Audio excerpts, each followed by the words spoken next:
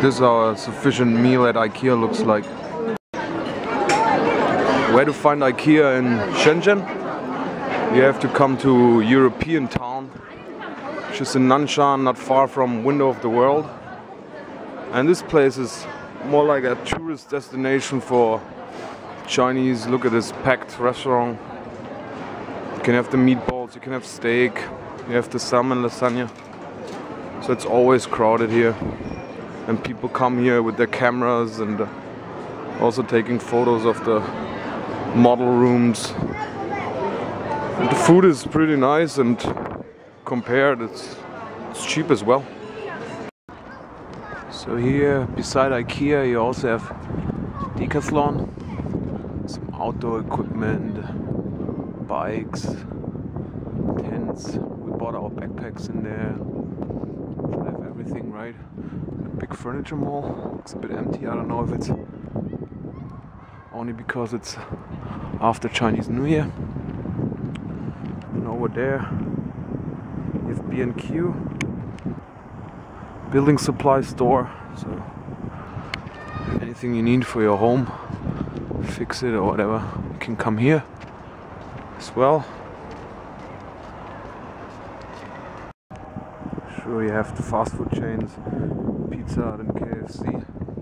Because as I said, on weekends this place is pretty packed actually.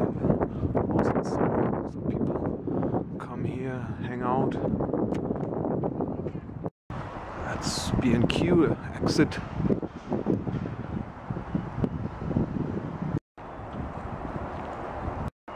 And here, last but not least, you have Metro. Yeah, I'm coming here to buy mostly cheese. They have actually the same stuff like they do have in Germany, so a lot of imported food. It's pretty nice. And same prices like in Europe. It's also not that strict like in Germany, for example. I just got it easily, gave them my passport, and they gave me the card, and then my occupation is hardman. Why hardman? I don't know. But the main point is that you actually do not need a card. You can just come here, they give you a slip of paper and you can come in and buy stuff, so it's fairly easy.